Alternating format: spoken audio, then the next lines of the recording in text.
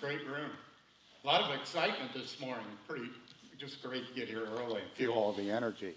I needed some of those comments that, thank you, Wes, for that kind introduction. The comments on just being calm is the one that I certainly use and over the years. So it certainly speaks to what we've gone through. I'd start out by introducing you to my company, the Motz Corporation. We're now over 100 team members strong, and we're recognized internationally in our industry for our thought leadership and innovation and the delivery of high-performance natural, synthetic, and hybrid turf systems and products across the sport field and landscape industries. That's a bunch. You know, in order for my team to realize that opportunity to have that kind of impact on the marketplace, what truly had to happen is I, as the founder, had to first learn how to discover the joy in unpacking. I didn't know how to do it. And that's the most meaningful story I felt like I could share with you all this morning, is my life journey. If I could, I'd like to take you back on that journey with me. Back 41 years ago when I was trying to pack everything on my back and didn't even realize it, you know, I'm doing it all, trying to make it happen. Let's go back to the start to set the scene for that.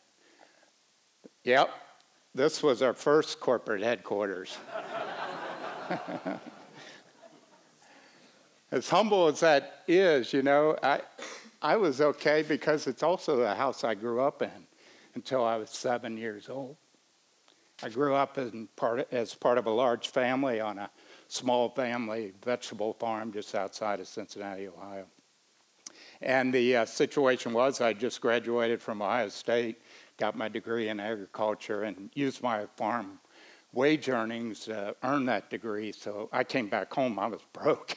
And I had made my trips to the bank, you know, shared with them my hopes and dreams, and got the first lesson in business strategy. You know, hope and dreams don't get funded, you know. So I come home, I lament with my dad, you know, I've gone through all this, like I'm getting more humble. And he's like, you know, I've got 7 kids to raise behind you. He was always clever. So I don't have funds either to lend you. But, you know, I've got that old house that used to stand that we were in downside of the farm, and it's still standing. If you can make something of that, you know, have at it. So, you know, I get in there and I refurbish the outhouse out back. I did a bit of creative chainsaw work, and pretty soon I had a place to put my truck from school under roof, you know, and I started feeling a little bit better about it. Started feeling like maybe I could make something happen here. You know, I thought I knew everything there was about growing grass. Had a ton to learn there.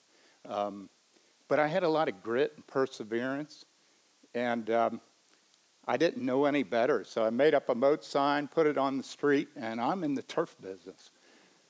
So let me now take you fast forward 12 years.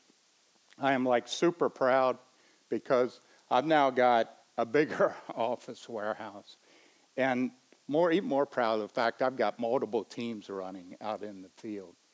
And it's go, go, go all the time. I'm 34 years old. You know, I'm working like many of us can relate to, sun up to sundown. In my case, out there actually building the fields. Typical model is me leading one team and running back and forth between the others, trying to supervise those, try to do the business development and manage the business in between all that. At the same time, my wife and I had our young family started, and we had our 2 youngest at home at that point. You know, going through the day on the go all the time, my go-to was fast food restaurants because you could grab it and go. Drive-thrus were our thing. Just keep the crew in the truck, grab the food, let's eat it. I'm getting on down the road to that next project. And going like this, you know, I didn't know any different. I just felt that's what you got to do to build a business. I didn't really realize at the time that it wasn't sustainable. But it's not. We all know that. It comes a point to where you can only go so far with trying to pack it all yourself and trying to hold all that. And for me, the way it started playing out was I had increasingly more problems with my stomach. And, through the day I'd be cramped up. I'm eating late at night, and my kids, sadly, often were already in bed by the time I'm home, And so running like this every day, it got to the point where I felt like I was getting an ulcer.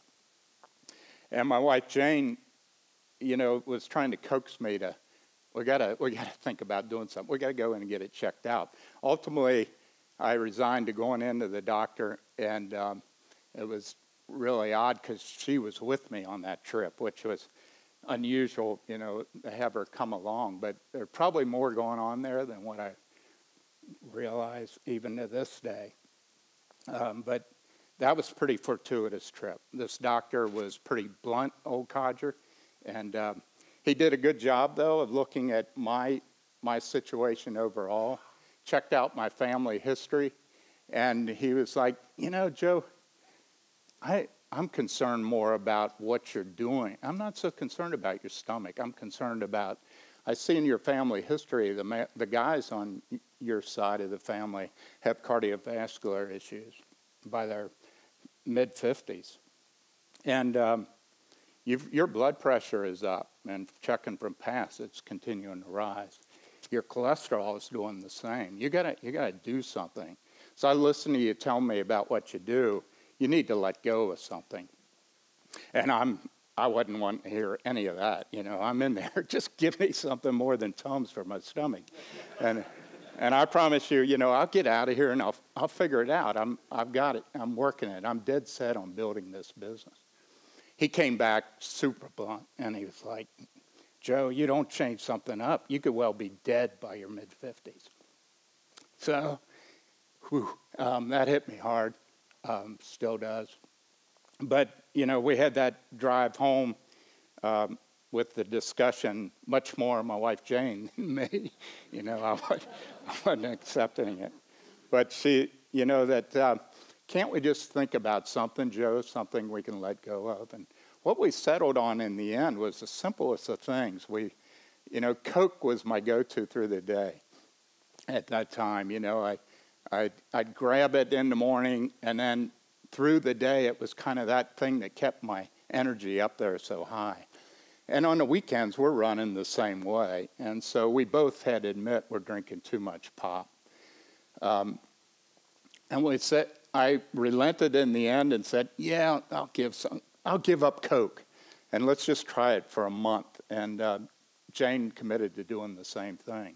So it started out kind of tough. We both went to water, but we were held accountable to each other, and by gosh, we're going to get there. And, a month went by, and it got a little bit better. And I have to say, at that point, I started to realize, there was some gain here. Let's keep it going. So we went for that first year, and really awesome, because by that point, it was like I had a much better new habit started of doing water. The go-to was water. And we both agreed to let's just keep that going. I'm really thrilled to say that, that's been 30 years ago. I haven't had a soda since that time. So with that positive momentum, we said, let's go after the real culprit, which was fast food.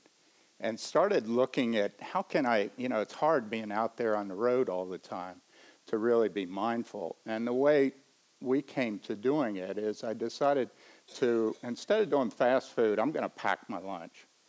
And it immediately started making me more connect to what we grew on the farm and what we raised in the pasture. And put that kind of food inside, more whole foods. We also got processed food out of the house. And started eating more of the color palette, started just eating more sensibly. Started shopping the outside loop of the grocery store before that became a thing, that was talked about as that's where the good stuff is. Super fortunate was happening upon understanding that I was high energy. And somebody else that played a big part in my life introduced me to running at 34.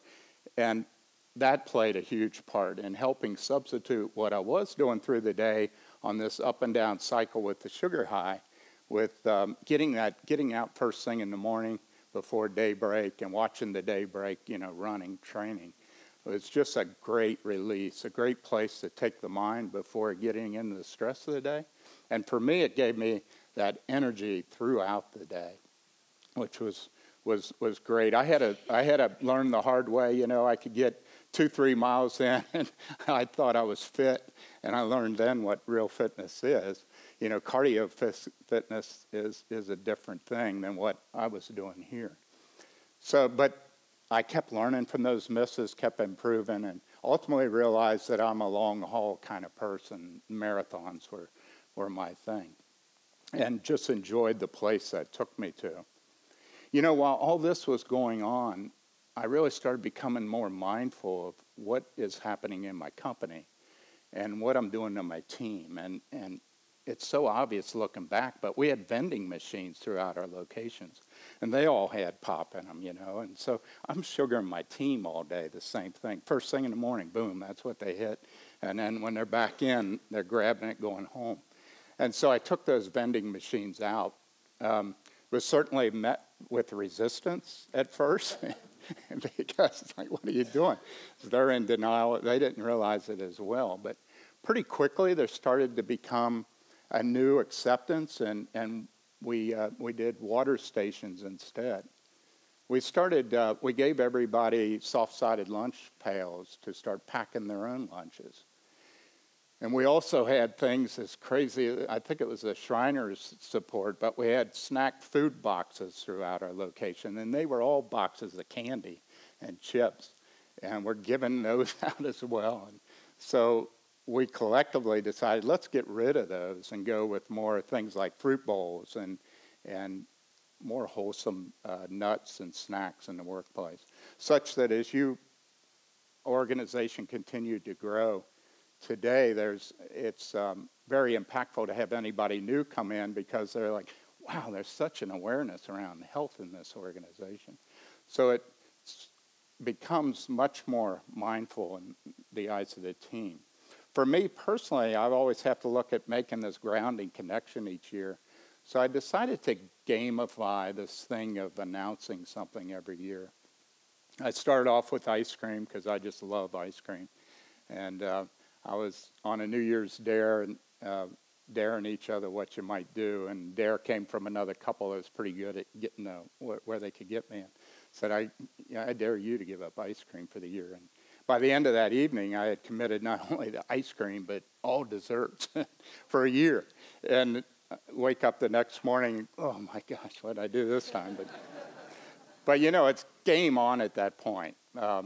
Much of us that lead people, it's like once you're challenged, you know, you're gonna get there somehow. So I stuck with it for the year, and honestly, as the year went along, I lost much of my sweet tooth, and so that started a habit every year of saying something I'm going to let go of. I did things like white potatoes and pasta, and no cereals out of a box. What I found with this pattern was while I could go back to it on occasion, it wasn't like a go-to all the time because I was much mindful of just enjoying it on occasion, you know. Starting in 2009, we had some really tough unpacks to do in all of our businesses. You know, when you think from 9 to 11, that was really a tough time for all of us in business. Mine was certainly no exception. We're in the sports industry, and so people with discretionary money, they're holding tight to their funds at that time. So I had some real leaning up to do organizationally in order to make it through that period. I also had some really tough unpacks, maybe even more so in my leadership style.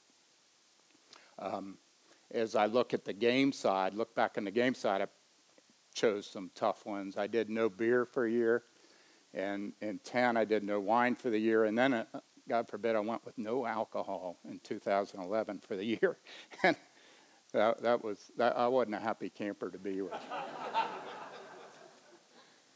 But it set me up, I guess, looking back, it's easy to see, that worked out pretty well, but it just kind of fell into that pattern. On the business side, well, I feel like I was always a decent guy and certainly had a great team of people around me to support what we were doing. You know, it very much was people following my direction and teaching through example, you know, and So the organization was very much what I'd term as a command and control kind of model, pyramidal.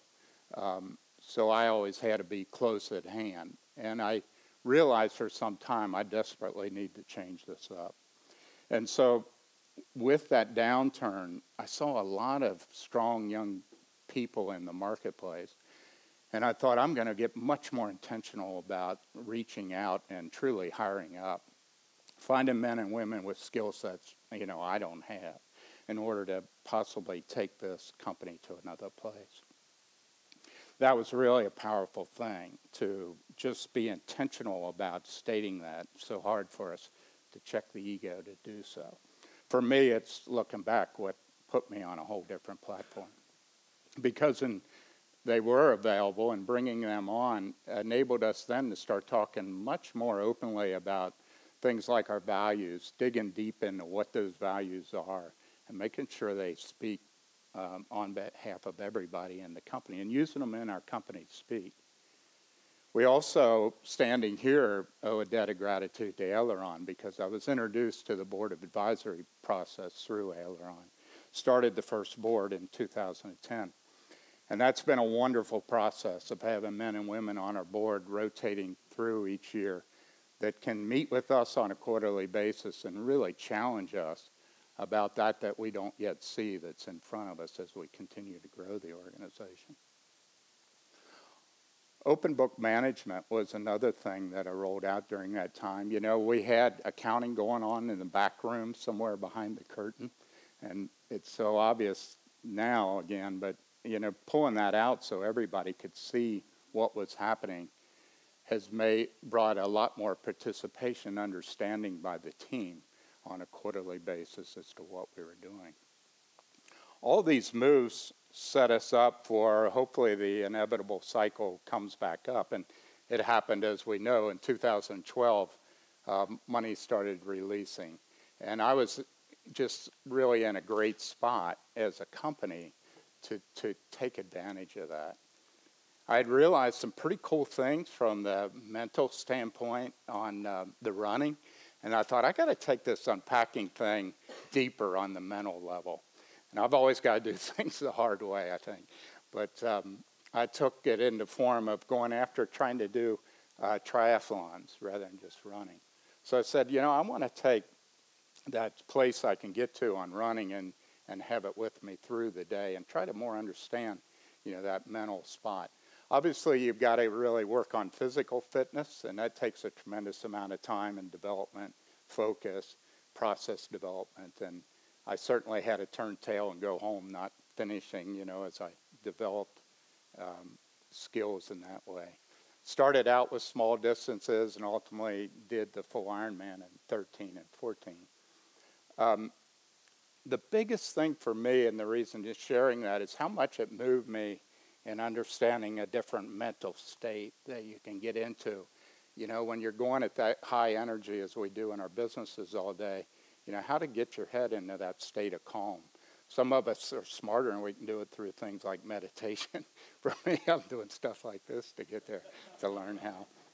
But, to be able to calm your mind while everything around you starts to go into crazy time is a powerful thing.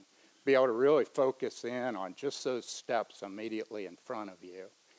But be able to then visualize how those steps connect the dots to the end goal that you're seeking can really take you further than you otherwise would expect. Coming back into my business, that was a powerful force to the growth we were in at that point, to where I was a lot more less time available to meet with the stuff we were doing. So it immediately made me think on a lot higher, more strategic level, because I had the leadership that was dealing with the business at hand. Became a lot better listener to my team. And I think in the end, a lot better coach to where we were, to helping support what they were doing and going forward. Also started looking for the little things. We dug a lot deeper into our culture during that period. We built our culture out on 3 platforms. On the individual level, ensuring that we're doing things to engage the individuals in the company. on the company level, developing programs like the Motz University Training Center was established at that time. In the communities, you know, we build a lot of cool fields we get to watch on Saturday and Sunday, but there's a lot of people in society that don't get that chance. And for us, giving back in our urban cores, bringing some of that beauty into their situation, replacing concrete with something more enjoyable is a really moving thing for us. 100 Strong is an organization with our partners to jump in and collaborate and do together. In 2015, I started this idea of intentional unpacking, both in my business and in my personal life. And on the personal side, I play it out as going out for 2 to 3 weeks on an extended backpacking trip or bike tour. Self-sustained, you know, 2-3 weeks at a time. Pretty quickly, everybody becomes the same. We're all in the same mission out there, whether we're CEO or happen to be the janitor or happen to be the person just out of the military. You know, everybody becomes very much connected, and we all eat, sleep, and honestly smell the same after a couple weeks. It's a powerful thing to see how much everybody has each other's back. I think we forget that we as people pack for the fears. And we do that. We do that in our homes. You know, we do it in our businesses. We do it in our personal lives. We just pack so much on. There's no better teacher than to winnow all that down to what you can get in your pack, you know, and go out there and really experience what it is to really be released from all of that. Coming back off of that, I become more intentional about looking out within our organization and being mindful of, do we have each other's back? Are we covering for each other? You know, there aren't any locks out on the trails. Everybody is trusting. Do we have that kind of trust in our organization? Are we doing those kind of rituals that keep us so tribal or keep us together and lockstep together? In 2017, I decided to drop Facebook for the year. I mention that just because it made me very mindful of connections, having more meaningful connections with people. Found I reached out more and made more connection to getting out around the company and writing more personal notes, you know, giving shout outs to people. During this period too, we started messaging our desire to become 100 years young. And ultimately, we pursued that to becoming a certified evergreen organization, to where everybody, it behooves everybody in the group to be challenged with, what are you doing to develop the people behind yourself? Because we all got to be in that mindset. We also rolled out the Great Game of Business. And Great Game of Business is a powerful force compared to what I had in open book management. While I describe them quickly, the open book is more awareness of what is going on in accounting throughout the company. But the Great Game of Business allows everybody to join in a cadence on a weekly basis of owning a line and taking pride in owning that and helping determine what the outcome at the end of the month is going to be on that line that they can affect. And collectively then, the game each month is just everybody understanding how close, when the financials come out 7 days, not years, hopefully, later, is how close did we come to hitting the mark? Getting everybody involved at that level is really a powerful force. It's enabled us to move forward in a whole different strategy, set us up so well for 2018 as I rolled out some of what I've owned and intentionally unpacking some of the shares I had by rolling out our first tranche of an employee stock ownership program, an ESOP. You know, that was met because of our approach to the market with a tremendous sense of gratitude and pride. A lot of tears, a lot of shout outs, and tears on my part as well. And it continues to live that way. Everybody feels such a strong part of the organization. I hope I've given you a sense this morning of how powerful this unpacking can be for an individual, for an organization, for those around that kind of atmosphere. It's really gratifying for me to see the sense, how much it's grown, that mentality of being we-centric rather than me-centric across our leadership organization. I can honestly tell you, standing here at 64, I'm probably in a better place I was at 34. Certainly mentally and spiritually, but physically, I like to think I'm back there as well. Unpacking for me has given me the ability to let my true vulnerabilities show. It's allowed me to put my emotions out there for everybody and be comfortable with it. In the end, it's helped me figure out how to be a lot more generous person. With that, I challenge each of you, find your joy in unpacking. Thank you.